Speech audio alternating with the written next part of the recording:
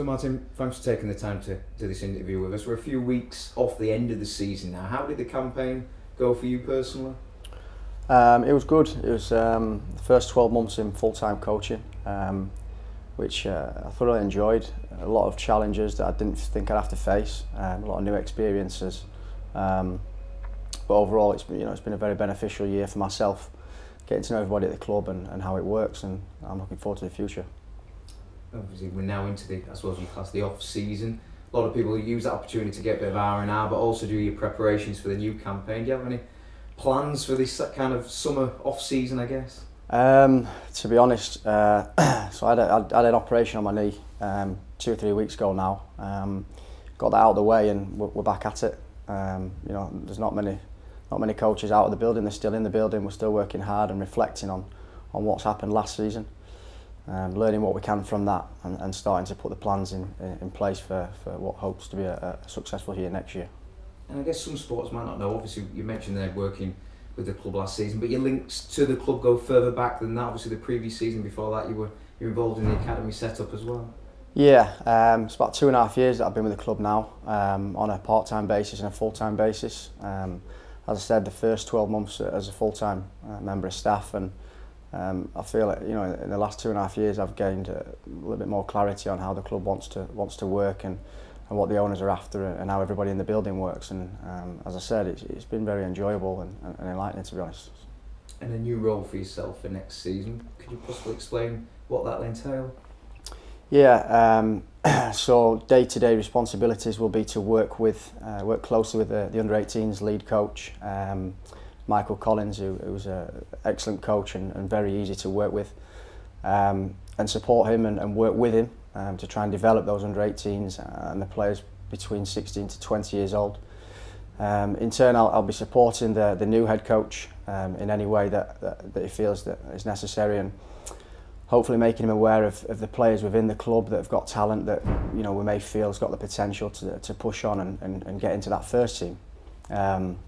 Alongside those responsibilities, it'll be for me to understand who else is in the programme right the way down to the bottom in terms of players, and making sure that even the first team head coach is fully aware of those talents and the process that they're all going through and where they're at with their development. So there's a lot of things to do, but it's exciting. Looking forward to it.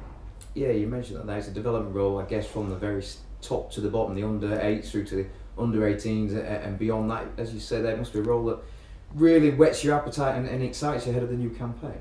No, it's great. I've got a real passion for developing footballers and developing people, and the fact that I've got access to so many different age groups, it's great for my own development, and hopefully that I can help these players in the very best way possible.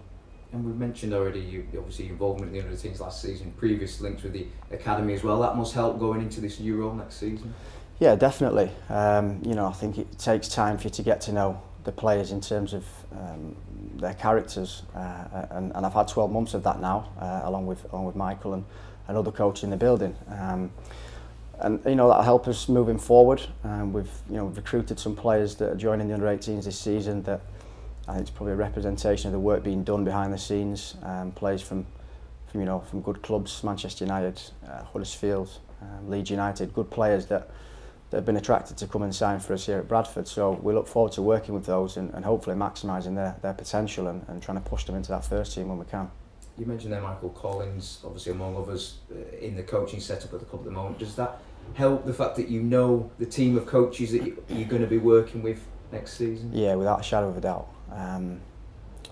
Football, it's a tough industry, but when you've got good people around you, it makes it a lot easier and a lot more effective.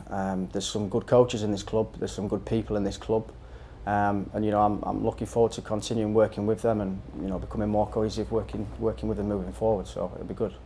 And how important is it to have chairmen that are so clearly supportive of having this sort of pathway, I guess, from right at the bottom end of the youth level all the way up to the first team? Personally, I think it's very good. I think it's quite rare. Don't get me wrong, it's challenging. He's a demanding owner and chairman. But we had an induction quite recently for our new under-18s next season, and you know, as soon as Eddie found out about the induction, he wanted to be a part of it, and he wanted to offer his support to the players, to the parents, and shows a keen interest in that. And I think that, you know, that goes without saying that that's quite rare. Again, last night, I'm led to believe there was an under 8s induction evening for 7 and 8 year olds, where again the owner wants to be a part of that. Can I be there? Can I meet the parents? And I think that goes a long way, and I think people, you know, they appreciate that. I think it's quite commendable. So it's just becoming a lot more like a family environment in terms of the staff and the players, and getting that culture really strong within the club. We mentioned that clear link, I guess, through the age groups into the youth setup and hopefully eventually into the first team environment.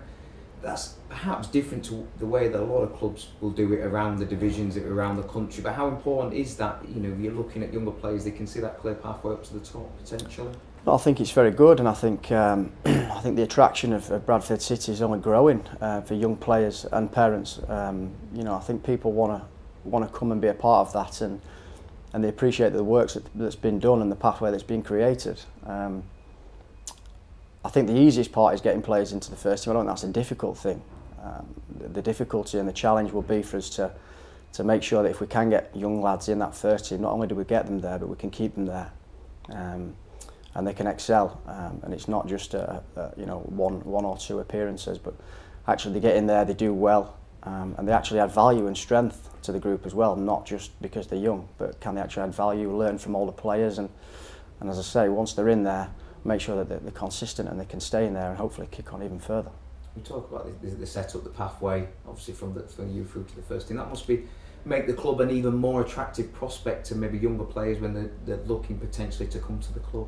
No, definitely. You know, as I said before, I think you know, a representation of that work and the players that we're recruiting at the moment, more and more players, I believe, are seeing that there is a vision here, and we are trying to create that pathway for players to get into the first team as early as possible, but of course at the right time, to give them the best chance to develop and to grow, and to, as I said, to excel and succeed, and whether that's with Bradford City or even higher. You know, there's definitely an attraction there, I think, from people seeing from the outside that actually this is a club where I might have a real chance of getting through if I come and do what's asked and work with people there, and it's going to give me a great opportunity to have a career.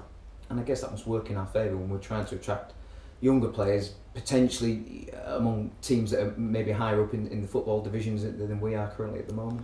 Yeah, definitely. I mean, you know, there's some very good football clubs in this area, and the competition between clubs is only growing stronger, and full respect for everything that everybody else is doing. We perhaps can't compete with others on facilities and funding, but I think the people that we have at the club now, not just coaches but everybody at the club, we're creating something that hopefully does attract these young players, and the pathway that we talk about, that they might think, you know what, maybe Bradford's the right place for me to be at for my development.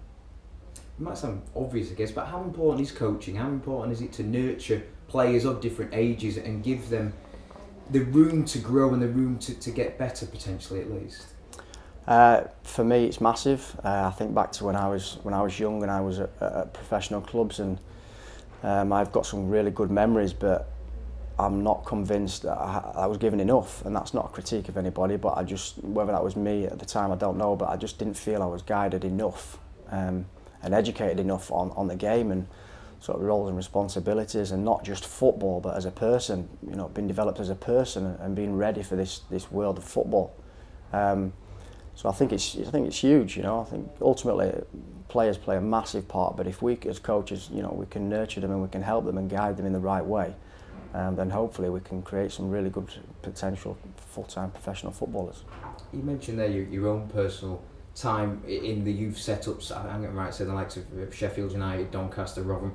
Can you use your experiences of being in those youth setups at professional clubs and kind of bring it into this role? You kind of know what young players might need and what they might require for their development. Yeah, I'd like to think so. I think certainly one of my drives would be not fulfilling, fulfilling the career that I really wanted, and sort of maybe the failings as such, drives me on to try and help these players and give them what I feel that I might have missed out on.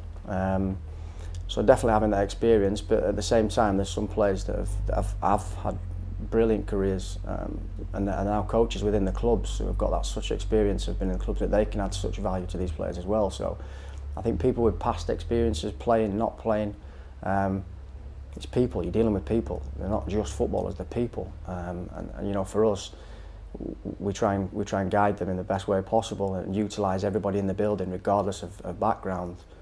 Whoever's got skill sets to help these players, then we will utilise that in any way we can.